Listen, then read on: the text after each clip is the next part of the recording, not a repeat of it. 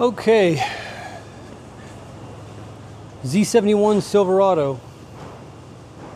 Take our lens off there. All right, so what we got is communication problems. We got 122 ohms on pins, 6 and 14. We got no comms to several modules. Let's see here. Engine, transmission. So I believe we start out with comms since the cluster starts glitching like it does. I'm going to go ahead and start it up now so I can show you guys exactly what's happening. Let it run for a second.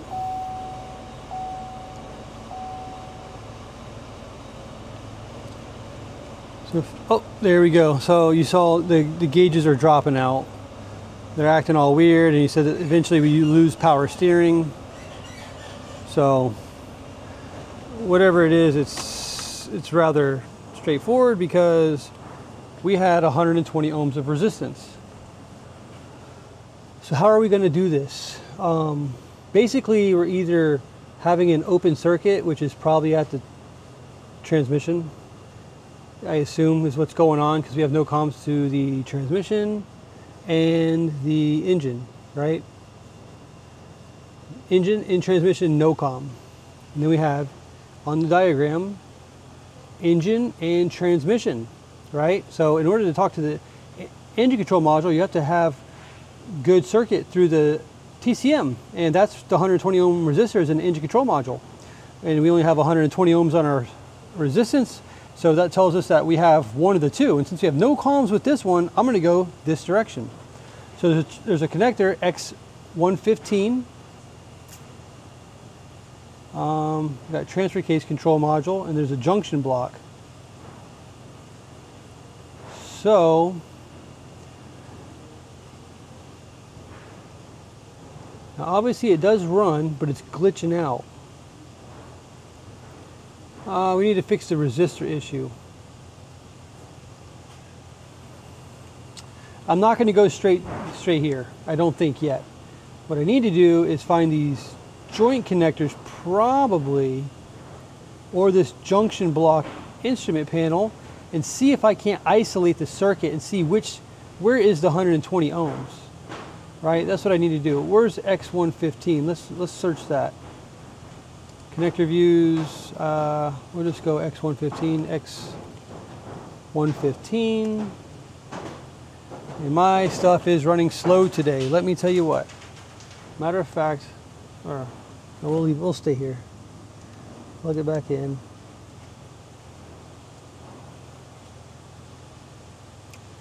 X115 engine harness to body. Oh, perfect. I think I know which connector this is. I think there's a common issue. So I do believe that this particular connector, I don't know this for a fact as of right now, but I do believe it's this one right here that's laying down in the ground, all jacked up, right?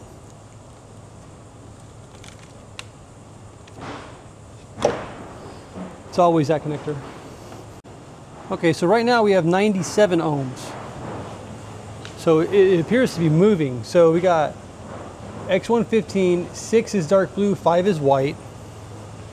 I'm going to take the scope with us.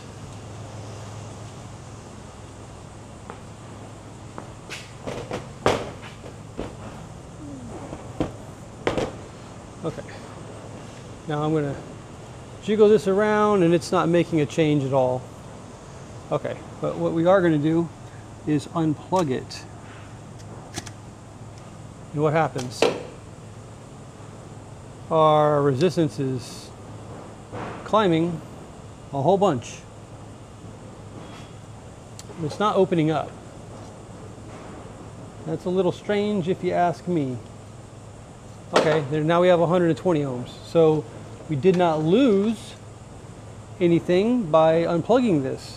I'm going to plug this back in, but what it seems like is this is not seating properly, but I could be wrong. So now we have Look at this. It's as if it's, oh, kilo ohms. There's our 105.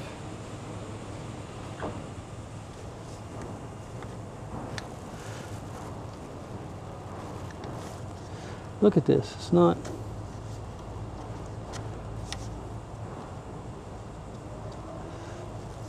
Why is it not latching down all the way? Okay, I've got it latched on there.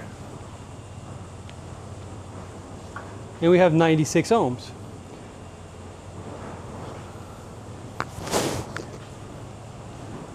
So actually now what I'm going to do is I'm going to go to the transmission.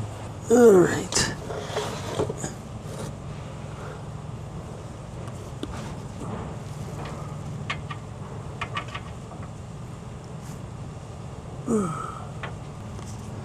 So as I jiggle the harness here, we get movement, a lot of it.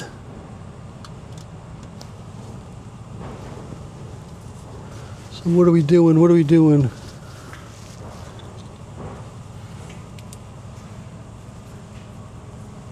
What are we doing here?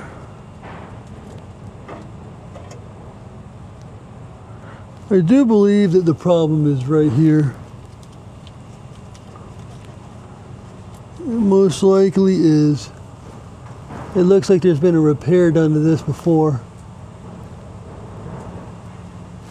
Oh yeah.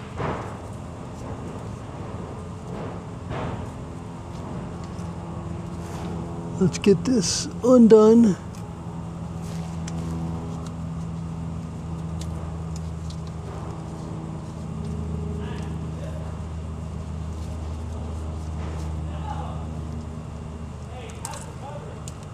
See what we can find here.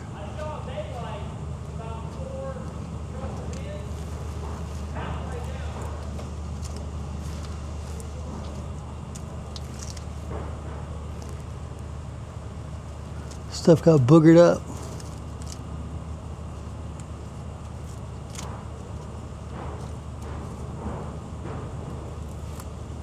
Yep. There they are.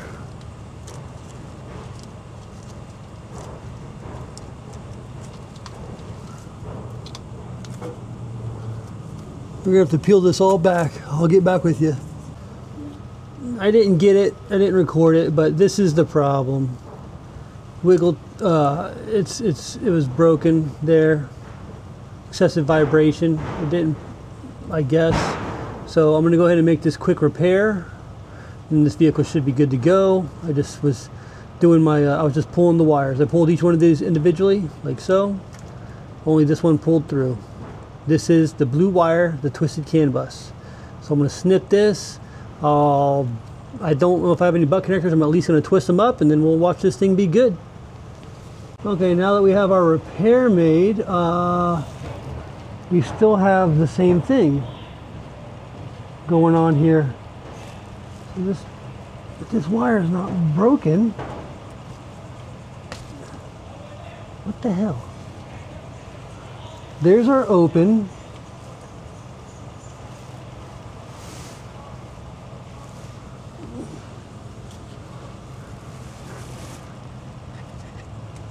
What in the hell?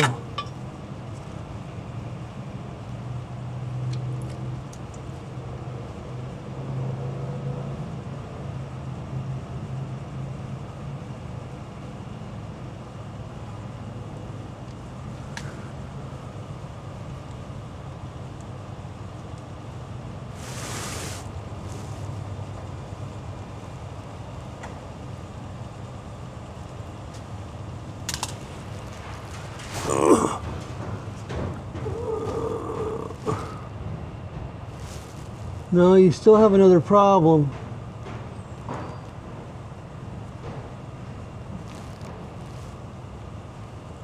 That was definitely a problem, but you have another one. Still only 103 ohms.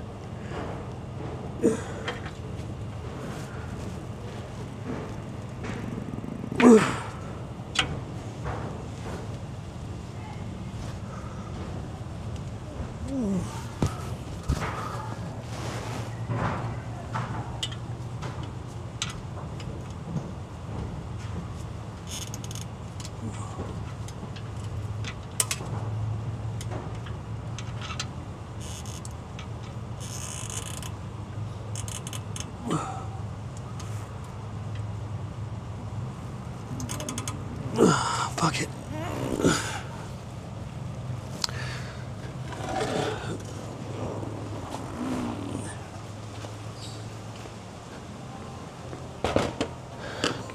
I'm struggling to get the TCM connector off. Hey Benjamin, how's it going? Hey Chad, how you doing? Did I catch you at a bad time? So we got the ECM unplugged, and we have the exact same thing, 120 ohms. So we are definitely not getting the 120 ohms from the ECM. So it must be the TCM connector itself. I can't get it unlatched. Let me see if he's got a screwdriver or something that I can use. Little pry bars, little screwdrivers, a little flathead or a little pry bar would be good. That'll work. Yep, that's fine. I just need something to pry. All right, guys, so there's multiple bus problems. This other one pulled out. The wires going in, and then there's CAN bus wires coming out. So I missed it originally, but let me crimp these back up.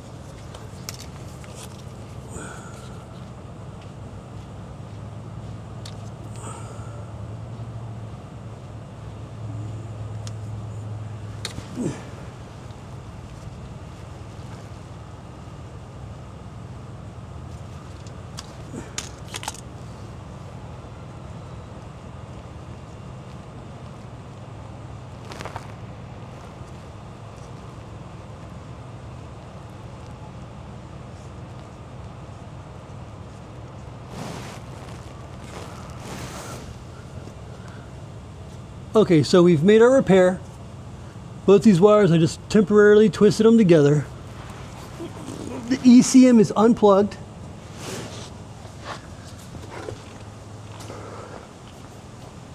Fucking filthy with this vehicle. So now let's go ahead and plug our ECM back in. Gray first. We've got some resistance. Now we'll do the black, and then finally the blue.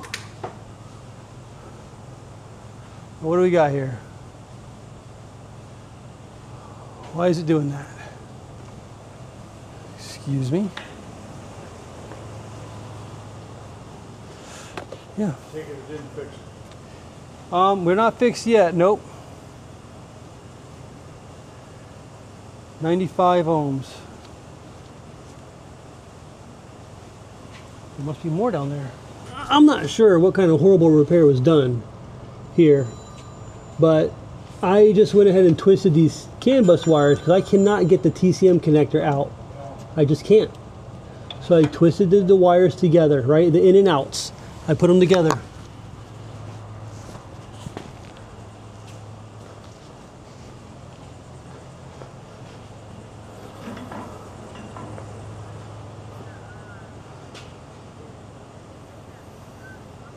Now we have communication with the engine control module, which we did not have before, but we do now. We're not going to have communication with the TCM because I was able to twist it a little bit, but I just cannot get it to pop out. The man's working on Jamie's truck.